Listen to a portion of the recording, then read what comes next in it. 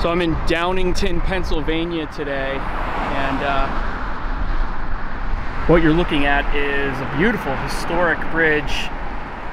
Has a few different names: the Brandywine Trestle, the Downington Viaduct. I'm not sure it has an actual real name to it. It's a very old bridge. It was built in 1903, 04. Started being used in 06. Has a long life of being very important to the area. Unfortunately, though, it has a very dark history, and in some cases very recent history. It has a very ominous reputation these days. In fact, most local people call it Suicide Bridge.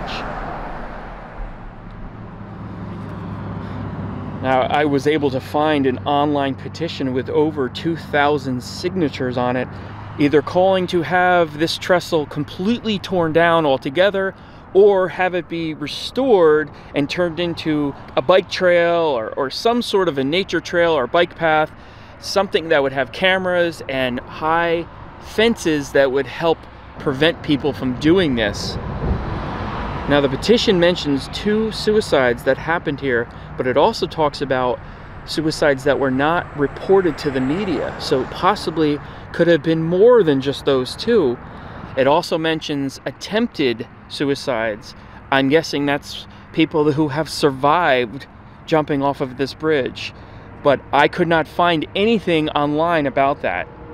But certainly there have been 2 definite suicides, one happening in 2014 and the latest one being in 2021. A 17-year-old boy ended his life jumping off of this bridge.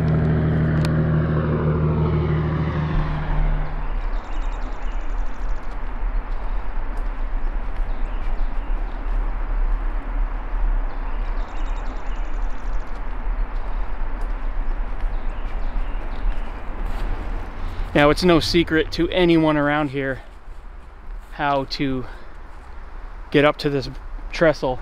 It's just a simple trail that comes right up here. People, they bike through here, they hike through here, they run, and they jog through here. It's alongside this, it's alongside the bridge here. So it's, you know, it's not like I'm showing anybody how to get up here. It's very obvious, but this is most likely the direct route that people take. Quite steep.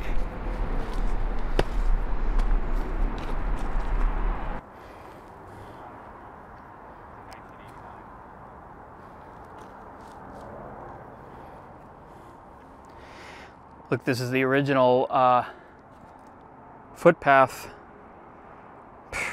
Can't imagine crossing that, especially when it gets to be, you know, 90, 100 feet.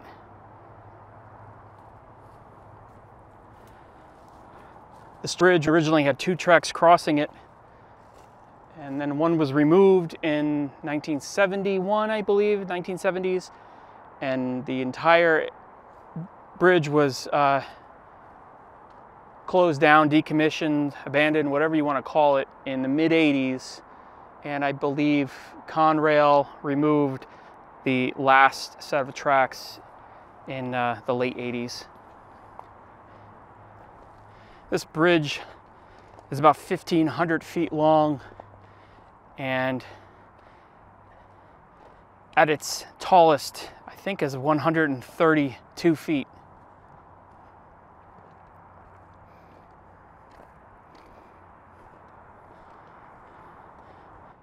Now, obviously, we're trying to be quick up here because people probably get upset when they see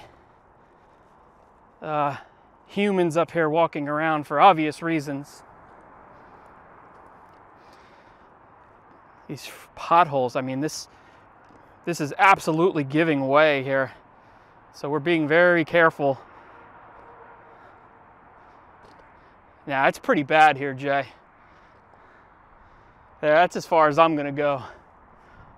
I mean, there's just nothing but holes. Are you going for it? Don't fall.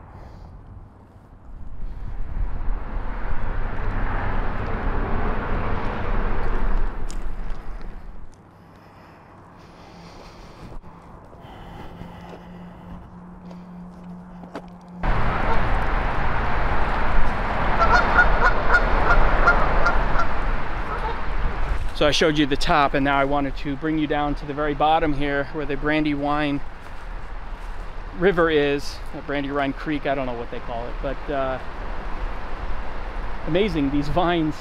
This bridge is like 130 feet tall, and these vines have reached all the way up to the top.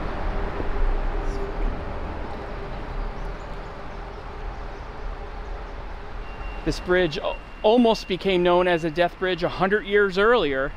Back in 1905, there was a boy manning one of the controls, one of the switch controls. I guess he was bored and tied a rope to the switch and a lasso to the other end, and when a train went by, one of the trains, when they were building this thing, he tried to get the lasso onto a part of the train and actually lassoed someone's arm, one of the workers or a fireman or something, and would have yanked the fireman out of the locomotive down to his death. But fortunately that rope broke, and although he was injured, he did not die. But unfortunately, it seemingly was inevitable that this would be known as a death bridge, or more commonly called suicide bridge. You know, it's a shame that it has such an ominous history to it, because it really is an amazing bridge. It would be really cool to have it restored one day and, you know, secured from the obvious. But hopefully we've seen the last of that. Hopefully there will be no more. What a horrible situation. Rest in peace to those who have taken their lives on top of this. A little bit of a darker video, but this kind of stuff needs to be shown to the world too. Thanks for watching.